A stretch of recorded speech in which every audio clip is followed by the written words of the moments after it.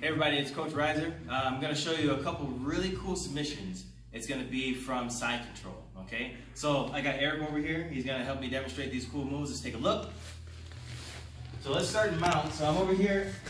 I got mount position. What I'm going to do is put my hands down, lift my leg up, and I'm going to scream up over into knee on belly. He's going to push me off, and when he pushes me off, I'm going to go all the way over and catch the Kimura, okay? From here, I can just bring it right back into the Kimura lock, okay? I can do this as well. As I go here, I can bring this over, grab his leg, and still go for it. Now, doing the transition of grabbing his leg could give him an opportunity to grab his own arm or lock his arm up so I can't get the Kimura lock.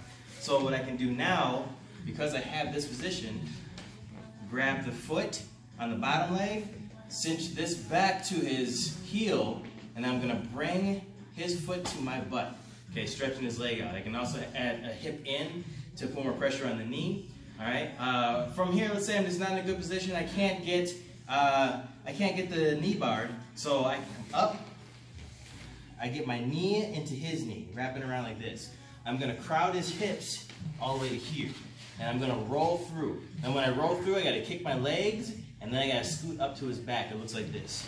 Roll, kick, scoot up, back take. Okay? From here, we'll rotate a little bit.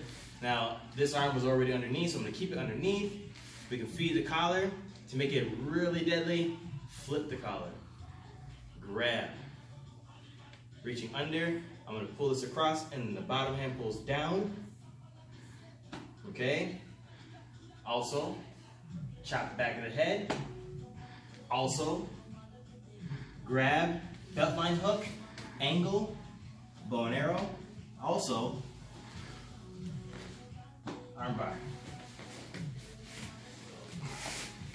There you have it.